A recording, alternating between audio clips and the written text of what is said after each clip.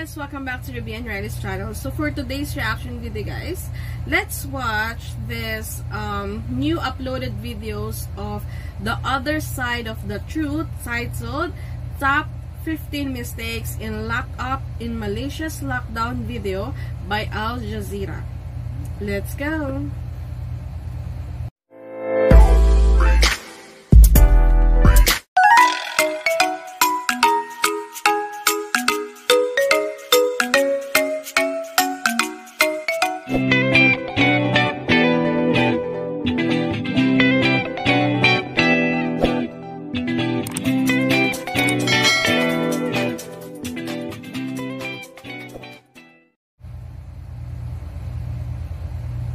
This is a recent video that was published, and unfortunately it has so many mistakes, and so we're going to pick the top 15 to cover today. Number 15, taking videos and footages of police and military. I've got my ID. Look, this is my ID. I'm from the press.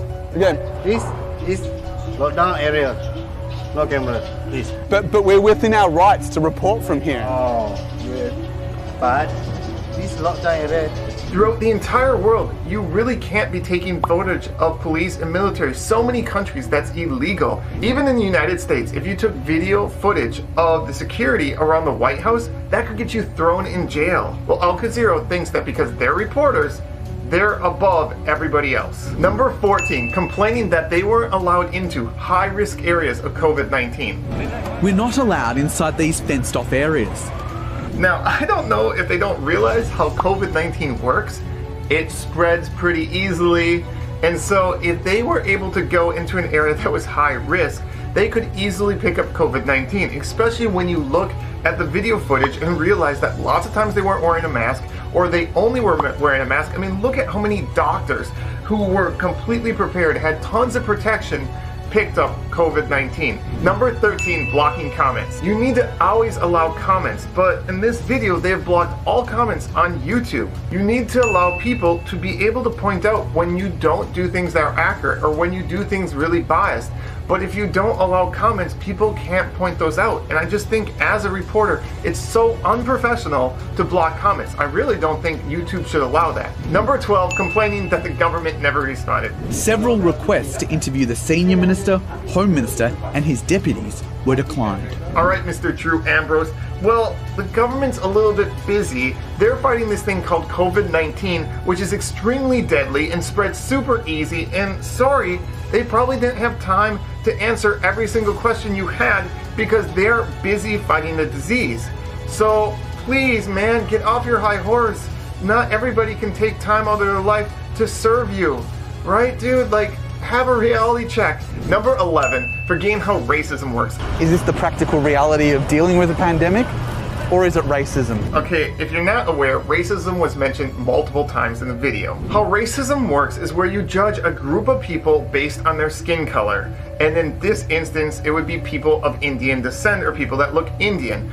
And if you're not aware, there are multiple Malaysians, actually over 7% of Malaysians are of Indian descent. They look exactly like migrant workers that are both legal and illegal. So if the Malaysian government was racist, they would be targeting anybody that looked Indian, Bangladeshi, or Pakistani. But the Malaysian government specifically was doing things for illegal immigrants. And anyone that was of Indian descent that was Malaysian, they were fine. They had no complaints. So this is clearly not a racism issue. This is an illegal immigration issue. And those are different things. To call it racism is just completely wrong and out of place. Number 10, ignoring countries that are extremely racist towards their migrant workers. I've traveled all around the world and I have several friends that are migrant workers, and there are several places where I discovered that people were very racist towards migrant workers. And actually in Malaysia, migrant workers are treated better than almost anywhere else in the world. Here, locals of a different country call legal migrant workers lazy, messy, unhygienic. Number 9, treating illegal migrant workers like they're all victims. Illegal migrant workers have specifically not obeyed the law and are working illegally. Even in your own video, you have a human rights lawyer, somebody that really supports undocumented and illegal migrant workers. And she points out that this illegal migrant worker didn't do anything and that she can't really support him because he put in no effort to try to be legal. Okay, did he attempt to go to the Labor Department to file a case against his employer? And throughout this video, you often show that they are victims when they could have just put in some effort to make sure that they obeyed the law and got a working visa. Number 8, saying the jobs that migrant workers are working, Malaysians don't want to work. And it's probably true. There are several jobs that Malaysians would prefer that migrant workers did. But in the video, you show how there used to be 60 jobs at the market that migrant workers worked. And when they set out applications, they had over 500 Malaysians apply for that job. So clearly, in this job, Malaysians wanted to work it, but their jobs were taken by migrant workers. Mohammed ran a recruitment drive to replace the foreign workers with locals. 500 Malaysians applied for just 60 positions. Number 7, never acknowledging that illegal migrant workers put the entire country at huge risk for COVID-19. See, illegal migrant workers are working illegally. It's in the name. And because they're working illegally, they're not registered. The government doesn't even know if they're probably in the country or where they live or who they work for, and there's no way to track them. And so with COVID, it's so important to track and trace everybody that gets COVID. For example, look at what China did and what Taiwan did and what South Korea did and Japan. All these countries that were extremely good at fighting COVID-19 were able to track everybody in their country and who had it and who didn't. But when you have 4 million illegal immigrants and there's no way to trace them, you're putting your entire country at huge risk. And putting this in the video is so important because then people can kind of understand why the Malaysian government might be trying to figure out who's illegal in Malaysia, because it affects the safety of all Malaysians. Number 6, acting like sitting in the sun and getting questioned about if you're legally working in Malaysia is like the worst thing in the world. He says his whole family, including his son and daughter, were handcuffed and chained together with other children and the elderly under the hot sun. They were only released hours later after authorities verified their documents. Alright, right now COVID-19 is happening. There are so many children around the world that are losing parents to COVID-19 and are going to be raised without their father or mother. And you are upset that a daughter had to sit out in the sun? I mean, if this is the worst thing that happens in your COVID-19 experience, you are very blessed because so many people around the world would give anything to be able to sit out in the sun a few hours and know that their country is safe. Number 5, forgetting that everybody is going through a really hard time right now. It's not just the legal migrant workers or the migrant workers. Malaysians as well are going through a hard time. So many Malaysians have lost their job. So many Malaysians are struggling right now. And to focus that the only people struggling are illegal migrant workers and migrant workers is unfair. Everybody is going through a hard time. Number 4, being very misleading and not always honest. For example, handcuffing children. I really don't think this happened. Do you have any footage? Do you have any proof? Do you have anything more than 1 or 2 people saying it happened? And regardless, if children are handcuffed, I mean, it's not the end of the day. It doesn't hurt them. Oh, big deal. I mean, come on. I'm a dentist. I have to treat kids' teeth all the time. That's way worse and way more painful than getting handcuffed. But I do it because it's for the good of the kid overall. So just because something's inconvenient or unpleasant, not everybody lives in a fairy tale land, but regardless, I think that was pretty inaccurate. You also use multiple selective examples. You purposely pick stories and try to show things that made Malaysia look bad. I mean, you look at the end of the video, you purposely pick a mother with a child. Come on, that was set up. You didn't pick a 50-year-old man, you picked a mother with a child. Many Malaysians, especially doctors and nurses, have risked their lives treating COVID-19 positive patients that were illegal immigrants. These illegal immigrants got free care, free food, free clothing, free toiletries, and everything was provided to them. And this makes you wonder how many other things were inaccurate in this video. Number 3, mixing up legal and illegal migrant workers. Hey, listen to this. And anti-immigration Facebook groups have been telling illegal migrants to go home. Did you catch it? One word changes the entire structure of the sentence, and that's how media can be very misleading. He says, anti-immigration Facebook group, but the page he's showing is an anti-illegal immigration Facebook group. And there's a big difference between anti-immigration and anti-illegal immigration. 101 East investigates why so many foreigners are being locked up in Malaysia's lockdown. Even in the intro summary, you got it wrong. You're not investigating foreigners, all foreigners. No, you're investigating illegal foreigners. You need to say the word illegal.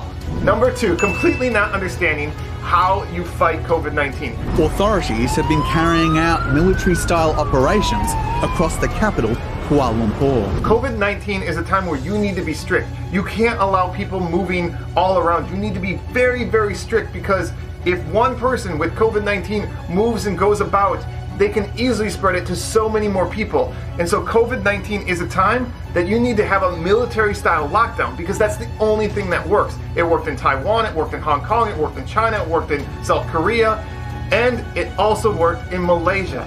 And in this video, you make it sound like a military-style lockdown is a bad thing. No, that is an amazingly good thing. And the USA and many other countries in the Americas have not done that, and look at the results. Wouldn't you rather have a little bit of a military-style lockdown and save thousands of lives? I think most people would be in favor of that. Number 1, never saying the good things about Malaysia. Malaysia is an incredible success story. I would recommend you check out this video or this video. Trust me, they're well done, and the person that made them is pretty cool.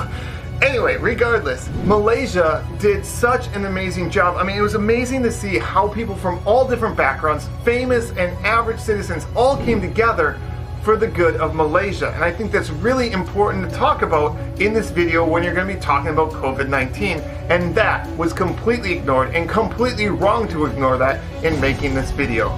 So those were my top 15 things that were mistakes in Malaysia's lockdown video. Did I miss anything? Let me know in the comments, and don't worry, I will keep comments on. And on a personal note, I'm just really, I guess, disappointed that a major media source would basically make things that were very biased, very inaccurate, and not do the proper research, and not even really understand how COVID-19 works, because many of the things that actually help prevent COVID-19, they said were wrong. And if you look at the data and results, obviously it's working in Malaysia and it's working in other Asian countries. And so at a time when people are really suffering and dying, you shouldn't be picking out because some people had to sit out in the sun or were uncomfortable. Let's look at the bigger results. Lives were saved, and if a few people had to be uncomfortable to save a few lives, I think it was definitely worth it.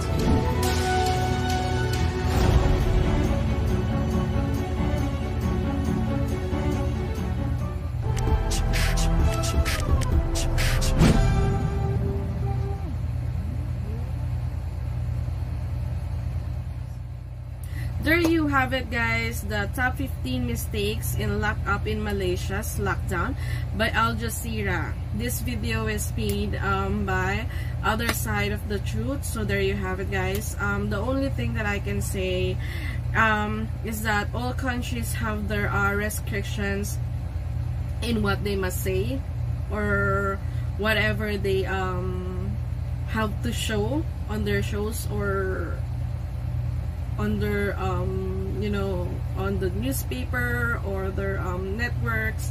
And I know there are so many thoughts coming to our minds, but not all of them needs to be voiced out, and people should be mindful on what they are going to say, especially that everyone has a different point of views. And also, the number 1 group of people that are required to follow these rules when voicing out their opinions are the media, because the words that has the larger impact to everyone, and they are very influential. Stating facts should be the number 1 rule, because spreading fake news can lead to a different problem, and that's the main reason why countries made restrictions, so that you should only say what needs to be heard. And also, guys, you know, guys, for my own opinion, I think that media around the world should be at least, you know, follow the rules that they given to them. in every country that they will cover a story. And I guess it's not only for their own sake, but for all of the people that are around him, or for the country itself. And they should be the one implementing, you know, the rules and regulations, as they are a role model to civilians. And they also should, you know, state facts and the truth about the story. So there you have it, guys. The top 15 mistakes in lockup in Malaysia's lockdown video by Al Jazeera. If you want to watch the full video of this, guys, I'm gonna put the link on my description box down below. Hope you checked it. And also the official YouTube channel of the other side of the truth. And if you haven't subscribed to my channel, please do like, share, comment, and subscribe. And also, guys, please don't forget to hit the notification bell so you'll be updated to all my videos. Thank you for watching.